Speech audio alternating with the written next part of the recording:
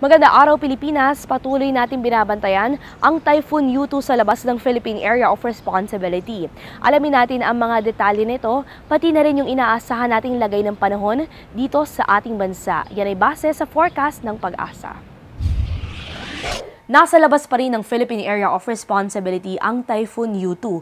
Alas 3 kaninang madaling araw huli itong namataan sa layong 2,535 km silangan ng gitnang Luzon. Ang lakas ng hangin ay 210 km per hour na may pagbugsong papalo ng 260 km per hour habang kumikilos pa northwest sa bilis na 20 km per hour. Ayon sa Pag-asa, kung papasok na ito ng PAR sa araw ng Sabado, tatawagin ito sa local name na Rosita. Base naman sa track nito, hindi pa ito nakikitang tatama sa anumang bahagi ng kalupaan ng ating bansa.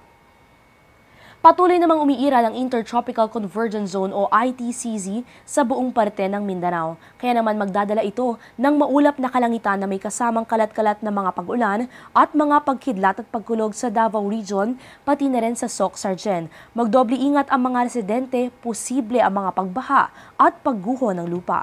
Samantala sa Metro Manila at sa natitirang bahagi ng ating bansa, iiral pa rin naman ang pangkalahatang maaliwalas na panahon. Ngunit laging bitbitin ng payong pananggas sa mga tsansa ng localized thunderstorms. Dahil patuloy na umiiral ang Intertropical Convergence Zone, alamin natin yung lugar na makakaranas ng maulang panahon mula ito sa forecast ng Pag-asa sa iba't ibang bahagi ng Pilipinas. Ang malaking bahagi ng Luzon ay patuloy pa rin namang makakaranas ng generally fair weather condition. Magpapakita si Haring Araw umaga hanggang tanghali pero asahan naman na pagsapit ng hapon o gabi may mga tsansa ng pulo-pulong pag-ulan o pagkidlat at pagkulog.